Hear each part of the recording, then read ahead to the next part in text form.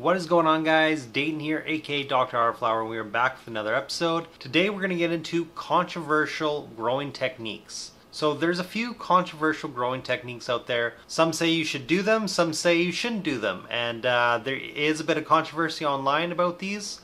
So some people feel really strongly one way, some people feel really strongly the other way.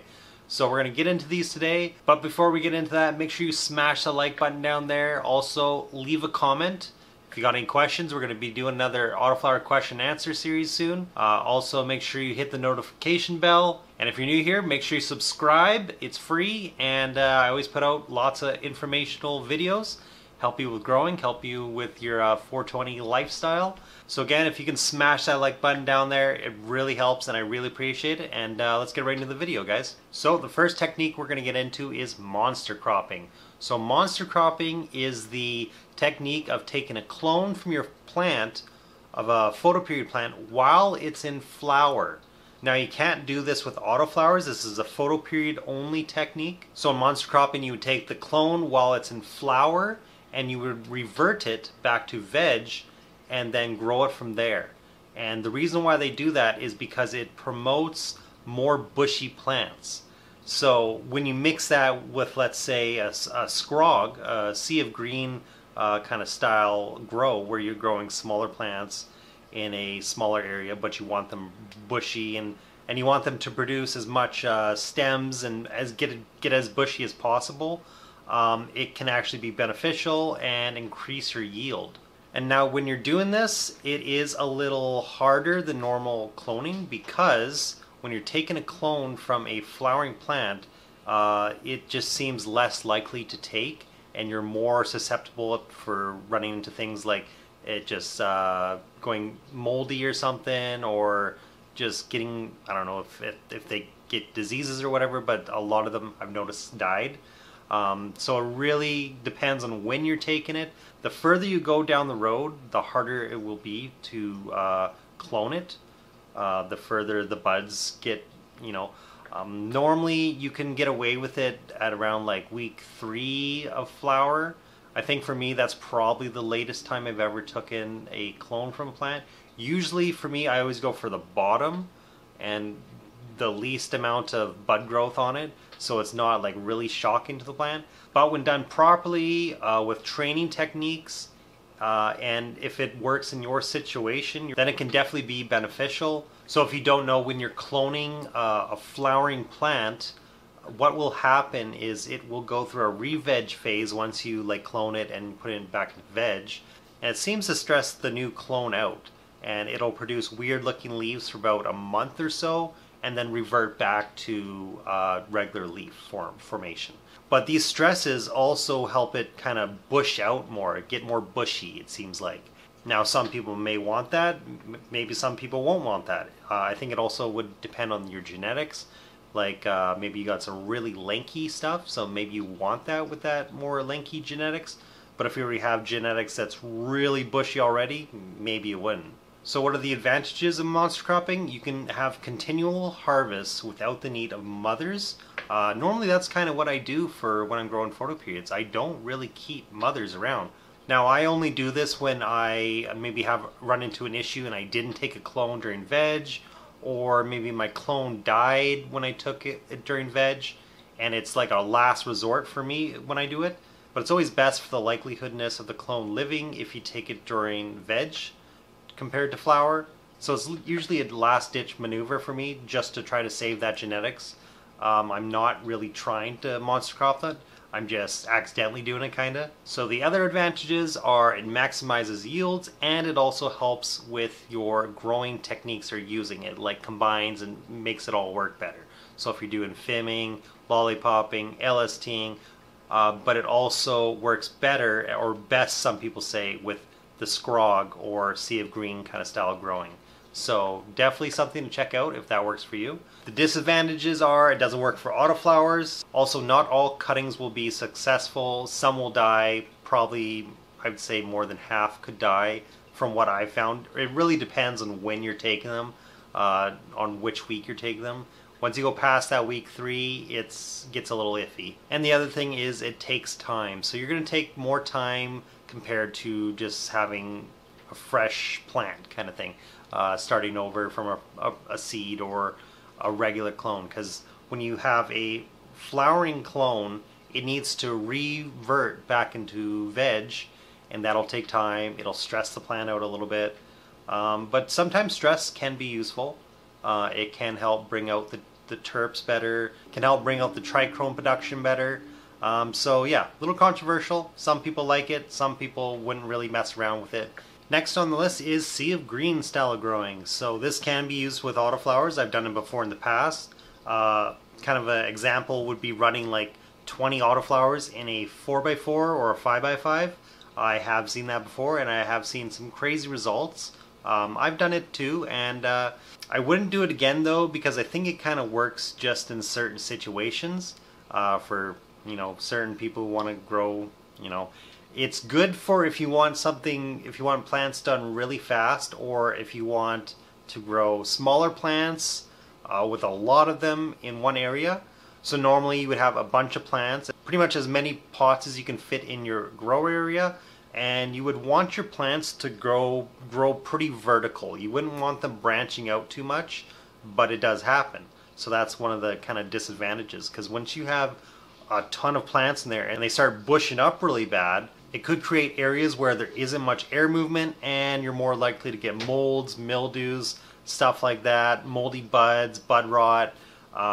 That's kind of what you run into when you start doing too many plants in one area, and when it becomes too hard to keep them clean, do your de-leafing and whatnot, making sure they're not flopping over on each other, all that kind of stuff. But if you have a small grow area and you are trying to get the most out of it, then Sea of Green can be pretty beneficial. And for autos, if you're growing autos that don't branch out much, it can be really beneficial, because you can grow a lot of them in a small area and have them become really massive colas going straight up, right?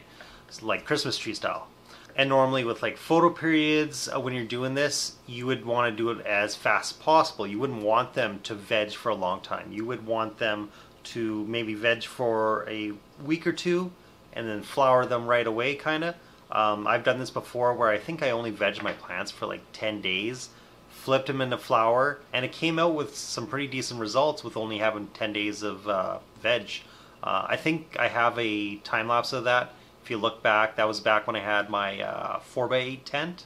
I think it was one of my last time lapse videos of my 4x8 tent, like 3 years ago, if you guys want to check that out. So it can be pretty damn beneficial if you're growing in a small area and you want to grow lots of plants. But it makes it, it's a bit more work. You're watering a lot more plants. There's going to be more humidity because there's more soil, more water, and more plants exhausting moisture into the air. So all that adds up, and you have to deal with it. So that's kind of the negative side. You got to keep it very nice and clean. You don't want your plants going moldy or getting powdery mildew, or if you get bug infestations during that, it can be really annoying. So those are definitely things you got to watch out for, but it can be very beneficial to people. And next, let's get into defoliation. So when I first started in autoflowers, defoliation was a pretty damn big controversial topic. A lot of people were going back and forth. There was a lot of arguments I've seen back in the day, how some people say you should never ever remove your leaves, your fan leaves, anything, just leave them all, because they are all like solar generators. Each leaf is helping your autoflower grow, get stronger, faster, bigger growth. And then there's, on the other side, there's people who said, no, you gotta defoliate. You must do it. You have to really defoliate them so the bud sites can grow up and form and get light. And I fall somewhere in between. So I'm very selective with my defoliation. It's very strategic. You want to, it's a balance. You want to take enough off where you're getting light penetration to the lower plant, but you also don't want to take too much off, because they are solar generators for your plants. So it helps produce food and energy and helps growth. So if you took too much off, yes, it helps produce the hormone for the plant to produce more leaf, but you're also losing that energy that it could be using to get as big as it can during veg when it's super important. That's why I usually tend to do more low stress training during veg, and then once it's in flower, I would do a bit of defoliation around week 4 or 5 with an autoflower. It really depends. I'm more, if you can leaf tuck, I say leaf tuck. And if you can leave it on. If not, if it's causing issues, if leaves are covering each other and you lift them up and you're seeing moisture and stuff, then you might want to remove them, because if left like that, the leaves producing moisture and sitting on each other could end up producing powdery mildew or something like that down the road. So it is a balance. And when you're new, it can be a little overwhelming, but it's like any skill. Once you start learning it, it becomes second nature, and you'll learn how to balance it, and you'll learn how to take off the leaves when you need to take them off. There is certain times when it's beneficial, sometimes when it's not beneficial. So the benefits of defoliating is it opens up the bottom of the plant. Usually the bottom 1/3, I just lollipop it. I just take it completely off because it's not really helping, and I don't want to have it send energy down below and produce bud sites down below, because you don't want that. You want all the energy going upwards to the top 2/3 of the plant. So the defoliation helps the airflow. That's one of the main things with defoliation. It helps get the air going through the plants, so there's no pockets where it's just like there's no air movement, because that's bad. You don't want stagnated air. And it also helps with light penetration, so the light can get down to the lower buds, and so the lower branches can branch out more. You really want those lower branches branching out more. Really helps with the overall plant size and helps it become a nice good bush, because you kind of want it like a big bush with all the buds kind of at the same level, so they're all getting the same light. That's what you really want. The next controversial growing technique would be pesticides, using pesticides in the grows. So me being OCD, I do not mess with chemical pesticides. I would absolutely avoid. I would throw out my garden before I use that, before I ever even thought about smoking it. I just do not do it. I've seen people say, oh yeah, I'm spraying my plants with all this stuff and I don't care, and just like me, I cannot do that. I do have like a herbal peppermint kind of mixture that is organic and safe, but I would only use it on my veg plants, never ever my buds. It says you can use it on your buds, I just wouldn't. If it's in veg, then I can spray my plant down after with water if I need to, and wash the plant or whatever before I actually put it into flower. But if it was actually into flower, I just wouldn't. Some people don't have any issue with it. I have a major issue with it. I feel that it wrecks the flavor of the plants, and I just don't want to be smoking that stuff. I don't want to be smoking anything extra on my buds. I want my buds to be as pristine and as clean as possible. So yeah, for me, it's pretty controversial. You know, outdoors, people seem to use a lot more pesticides. Most growers nowadays are using organic pesticides, but back in the day, and even in the legal market here in Canada, there was people getting in big trouble because they're using bad pesticides that you should not be using for human consumption because it's cancerous and all that kind of stuff. People were doing that, and who knows what they used back in the day for the illegal market and whatnot. I'm sure there was some stuff that you would not want to be smoking, and it was just in the market, and you know, I'm sure there was growers back in the day who just didn't care and just said whatever, spray it, who cares. So yeah, that's probably one of the most controversial things, especially in the legal market. If people find out that companies have been using that, it can absolutely ruin the trust of that company.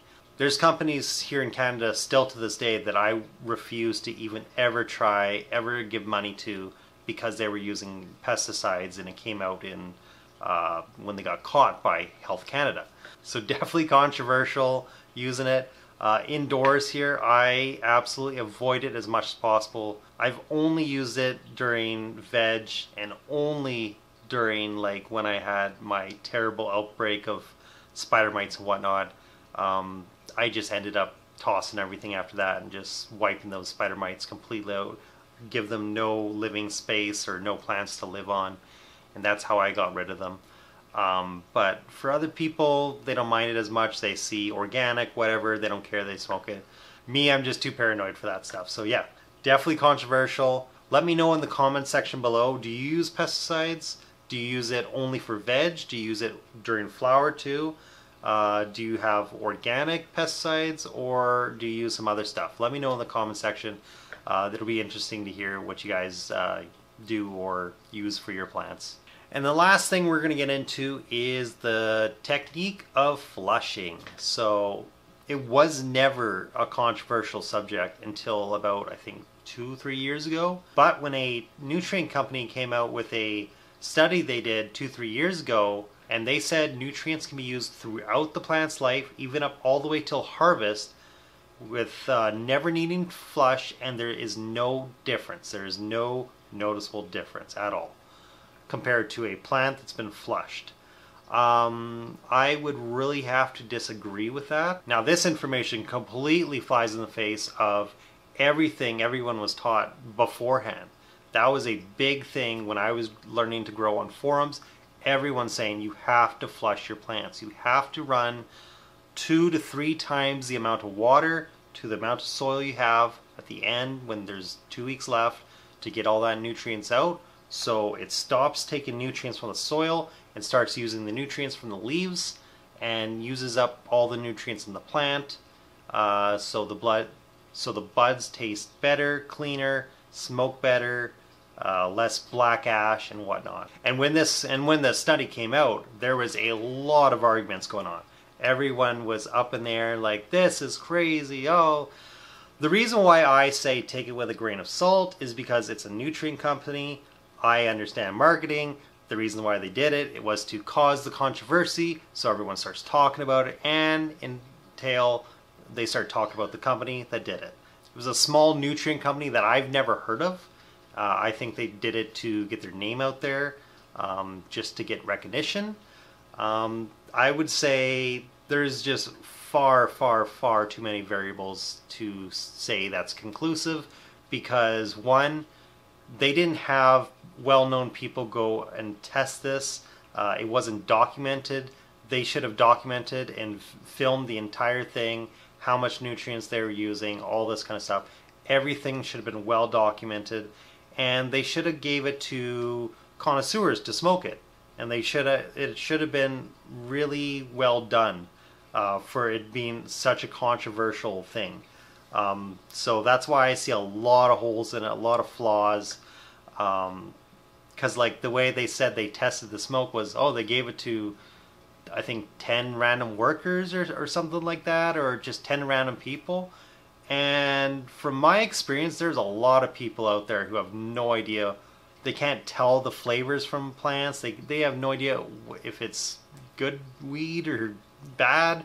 I've smoked with a lot of people. I'm like, oh, this has really nice hints of cushy flavors and all that, and they're like, it just tastes like weed. I don't know. They have no idea. There's people out there who just don't have a taste or a tongue for smoke. Just like some people, like there's connoisseur wine drinkers who can tell all the notes and the berries and all the stuff in wine, and same thing for bud. So when you don't have those professionals telling you this kind of stuff, I'd say it's a little iffy on that, those results they gave.